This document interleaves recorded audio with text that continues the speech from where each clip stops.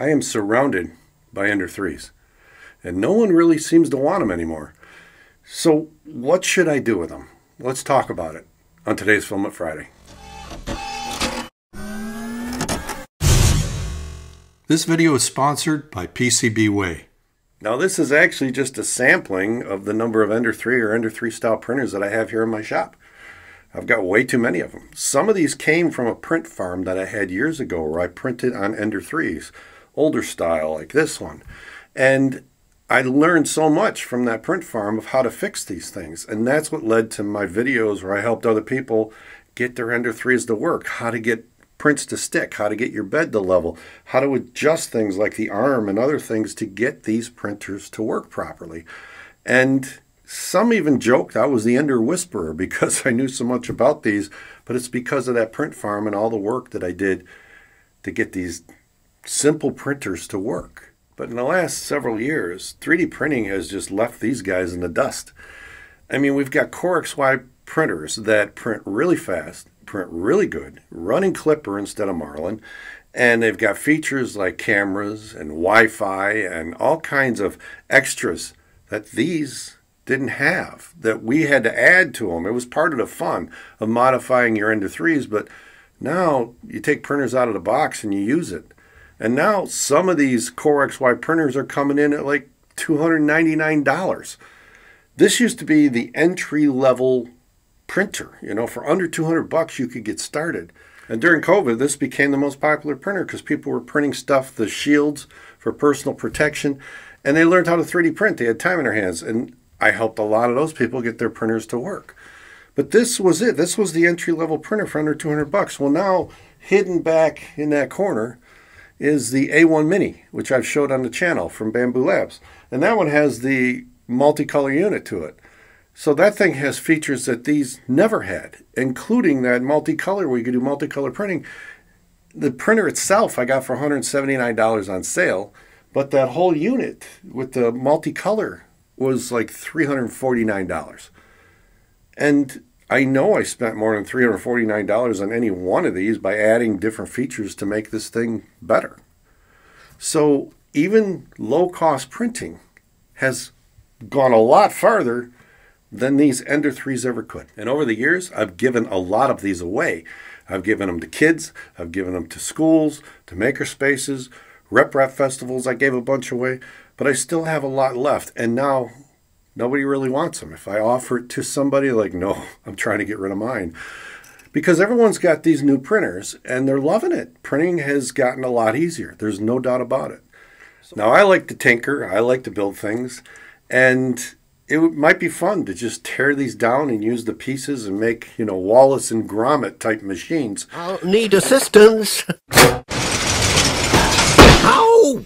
I did show on the channel in a few videos, I'll put a link to them up here, that I took 8-bit boards out of some of the early Ender 3's and I showed how they make great Arduino boards. They got a power supply, they got stepper motor drivers, connectors for switches and sensors, and it saves me the trouble of, you know, having to design my own circuit boards, which I do with PCBWay.com.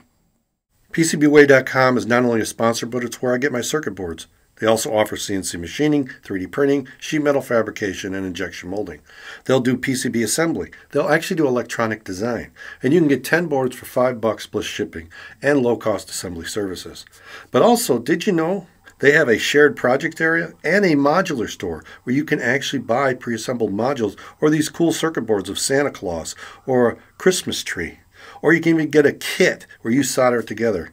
So there's a lot here if you dig deeper. So check out PCBWay.com. I highly recommend them. I use them all the time.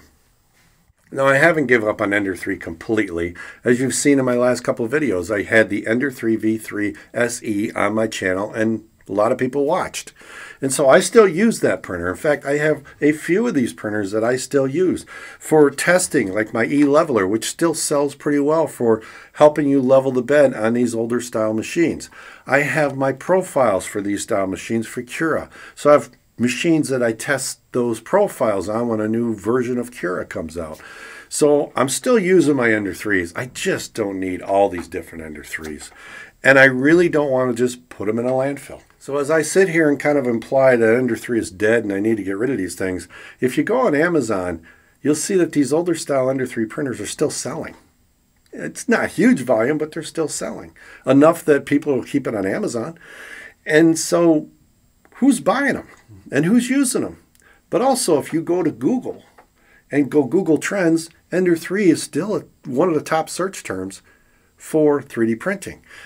My older Ender videos are still getting a lot of views. My bed level, my tips and tricks for fixing your 3D printing or assembling your Ender 3, still getting views, and a decent amount. Now, I'd love to see extra features so these could be better, like the cryo grip, the bed from BQ, bed material. This is fantastic. It grips really well. It helps make that first layer go down easily and work well. The machine that could benefit most from it is the Ender 3, but yet BQ doesn't offer a size to fit this original Ender 3. So it's kind of sad. You can't even buy the thing yet. Now, maybe eventually they'll come out with one, but it just shows the volume isn't there that even BQ wants to invest in that size bed. Now, you can take one, of course, I guess, and cut it down, and then you're into, well, I'm going to modify my Ender 3. So maybe that fits with what Ender 3 is. It's a tinkerer's machine, and it'll live on because of that. Maybe it'll make a comeback someday like the Commodore 64s and these older computers has done. Maybe we'll see classic or vintage 3D printing come back, and people will want these Ender 3s, and then I'll regret getting rid of all these. But I can't keep these around anymore. I'm running out of space. I've got to figure out what to do. Maybe I'll do a Joel Telling 3D Printing Nerd day where I say, hey, 24 hours, first come, first serve, come get them. Maybe that's what I have to do. I'm going to figure it out. But one thing's for sure, I got a lot of stuff that's just got to go. I'm kind of a pack rat, and this is just part of my mess. So I got to clean it up. I want to clean up my shop.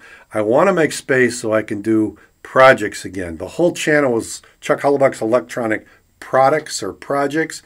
And I want to mix 3D printing, some CNC, some electronics, and make some fun stuff or fix things around the house. So it's time to move on. It's time to improve the channel. And the first thing I need to do is clear my mind by clearing my office. So I'll figure it out, but I'd love to hear your comments. Do you still have an Ender 3? Do you still use your Ender 3? Did you just buy an Ender 3? What are your thoughts on the Ender 3? Let me know in the comments below. If you like what I'm doing here, maybe check out some of the videos popping up. If you want to help support the channel, Patreon is one way, or a membership at thangs.com. And if nothing else, click on the logo and subscribe. I'll see you next time right here at Chuck Hollebuck's Electronic Products and Filament Friday.